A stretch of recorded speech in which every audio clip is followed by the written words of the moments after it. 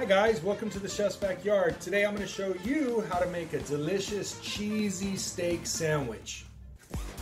We're just going to need a few ingredients. We've got our bread. We're using an Asiago cheese bread. We've got some roast beef.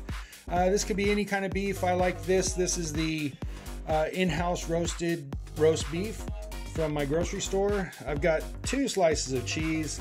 Remember, I said it's going to be cheesy. We've got some of that beautiful gem lettuce. We've got some tomato, some onions, some butter, and we're going to season that with a little bit of our spicy mustard and some of that Chef's Backyard flavor formula seasoning. Send me an email, chefsbackyard@gmail.com, and I'll show you how to order it. All right, so the first thing we're going to do is start our pan. We'll get our pan warm. We're going to go with the kind of a low heat here. While our pan is heating up, let's prepare the vegetables. I've got an onion here. You've got the root end. You've got the stem end. We'll just cut those guys off. Next, we'll cut it down the middle. Next, we'll remove the outer peel. It's too tough to eat. Once you have the peel removed, we can go ahead and slice it thinly. We're going to cook it, so we don't want it super thin, but we'll go with kind of about 1/4 of an inch in thickness. Use the tip of your knife, guys, for this task. What you want to do is you want to keep your knife point, the knife tip down on the cutting board, push down, lift back up to the tip, move your produce forward.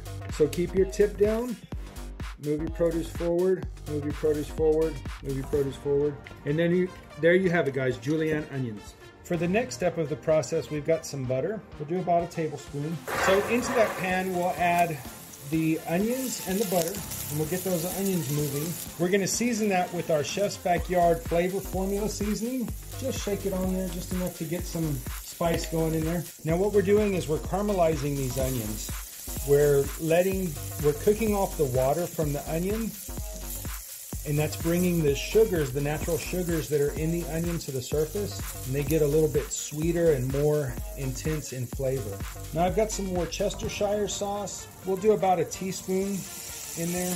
Add about a teaspoon of Worcestershire sauce into these onions. And you're gonna wanna press those onions down into the pan, right?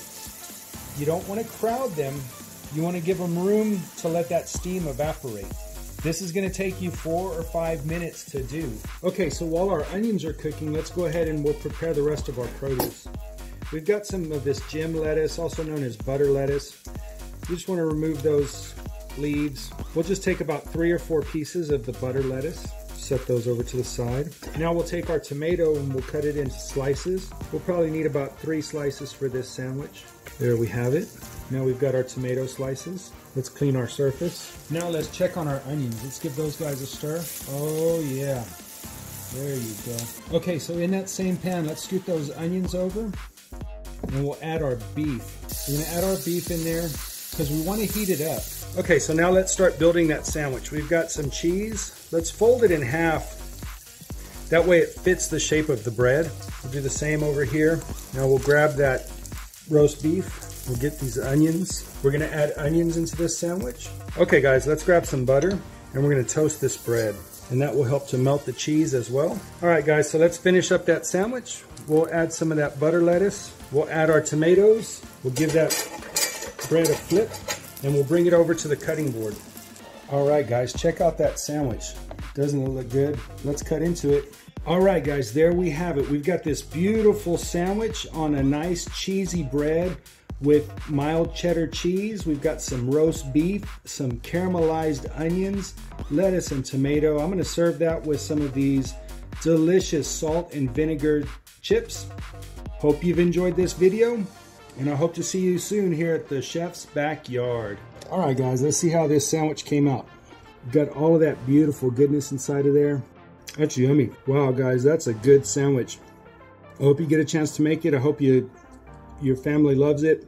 We'll see you soon.